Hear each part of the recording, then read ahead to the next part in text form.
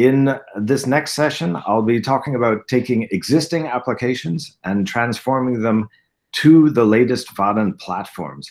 The platforms we'll cover are Vaadin 14 LTS and Vaadin 15.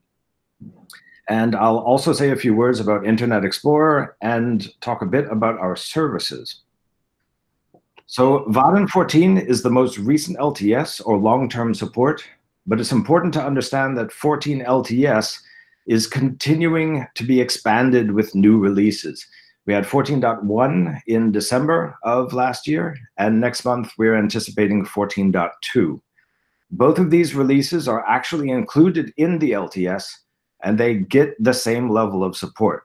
These new releases can have features that are helpful when migrating from Vaadin 7 and 8. Two key examples are the generic drag and drop and the modeless dialogues. These features can save your developers from having to scout around for third-party workarounds when migrating from 7 and 8. So be sure to keep an eye out on the future release roadmap, as the 14 LTS will continue to be expanded.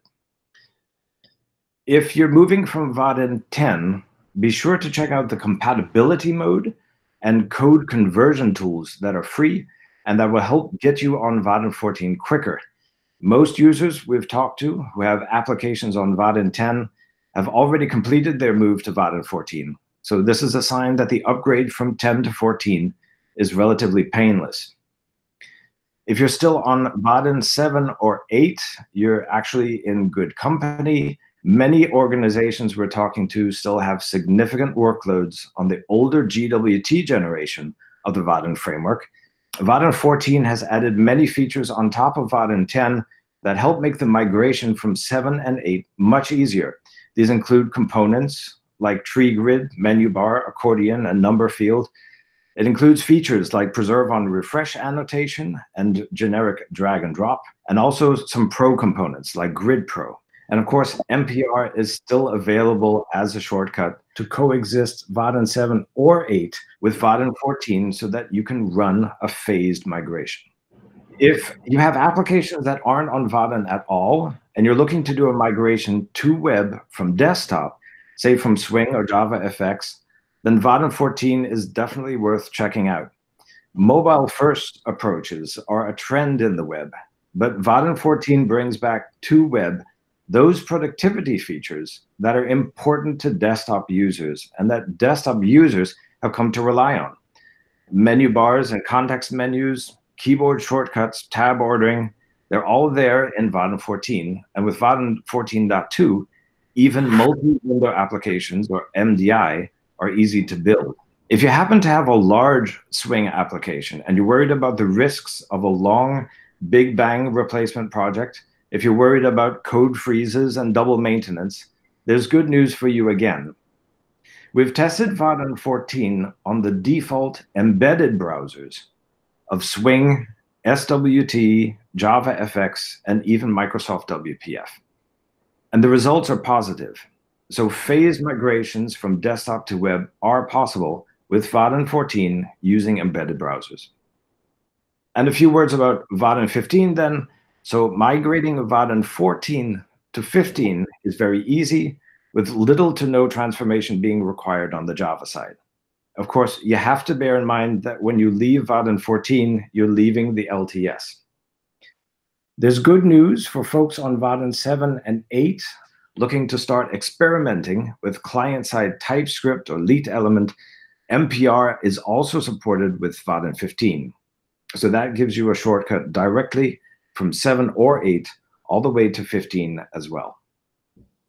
So Vaadin 10 and 14 use web components. Web components are a set of W3C specifications that have been implemented well by the engines in Chrome and Safari.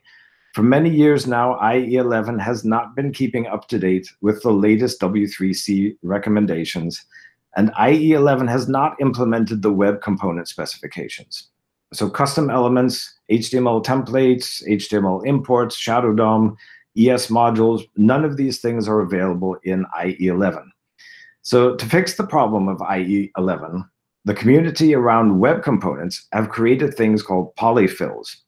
Polyfills are pieces of JavaScript that can emulate whatever standards you're trying to access, and these will work when the browser doesn't. So as Jonas was saying earlier, polyfills work, but because they're JavaScript and not natively implemented in the browser, they are slower.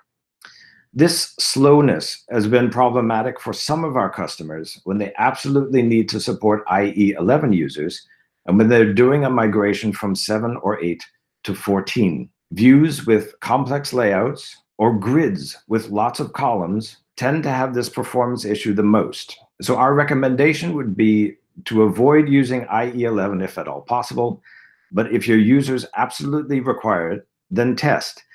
Simulate the complex views in Vaadin 14 and IE 11. If you find problems, then you need to think about options. One obvious option is to simplify the views. Another option is to take the slow-performing views and to wrap them in an MPR legacy container. At runtime, then, dynamically show either the V7 or the V14 version, depending on whether the browser is IE 11 or not. Some of our customers call this an access old site feature, and they let the user control if they go with the new or the old version. Finally, we'll discuss some services. So Vaadin offers a number of services through its customer success team that are especially relevant for organizations when they're migrating. The two that we'll look at are the Mentor and Migration Assessment services.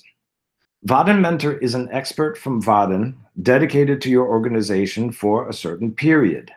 This service is most relevant in the migration once the project has got underway. Vaadin Mentor would have expertise similar to that of Vaadin Expert Chat. But Vaadin Mentor is different from Expert Chat in two ways. First, since the Mentor expert is dedicated and has a longer appointment, they get to understand the migration context of your application, and they can provide more tailored advice. And second, it's structured so the mentor has their hands free, so they can support your team with actual implementation work. There's a lot that a Vaadin mentor can do besides just supporting the developers on your team as they get used to new technology. Our customers have used Mentor in their migrations to help primarily in technical areas, where a deep understanding of the business domain isn't required, such as creating the initial foundation for the new application, reproducing internal abstraction service layers of the current application to improve the reusability of the current code, or creating custom components, which is basically the same thing as the point above, but custom components are concrete and internal abstraction service layers are abstract. Transforming UI tests. So this is useful if there are automated tests available in the current application that can be transformed or reused to help test the new application. And any UX-related activities like styling, creating design systems, and anything that would help give a boost to the visual aspects of the web components.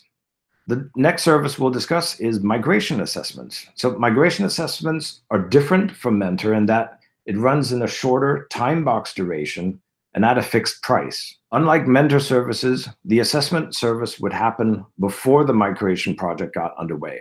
The aim of the migration assessment is to produce and deliver insights about the application and its migration to the stakeholders inside your organization. Stakeholders will benefit from these insights as they better understand what options they have and what the consequences would be of choosing the different options. The result is better decision-making with more confidence and better execution. The insights really do apply to all levels of stakeholders in your organization. Senior management is looking for confidence when approving the budgets for the project.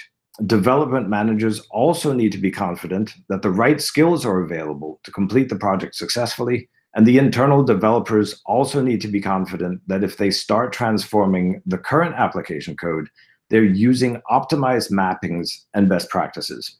The migration assessment is a fairly short service delivered in 2 or 3 weeks.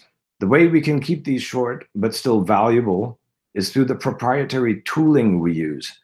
We've created a software analysis tool that can take Java sources as input, and the tool will extract all of the dependency information that the application contains. What the tool produces is a large CSV full of data that our experts can do big data operations on and find relevant patterns and outliers.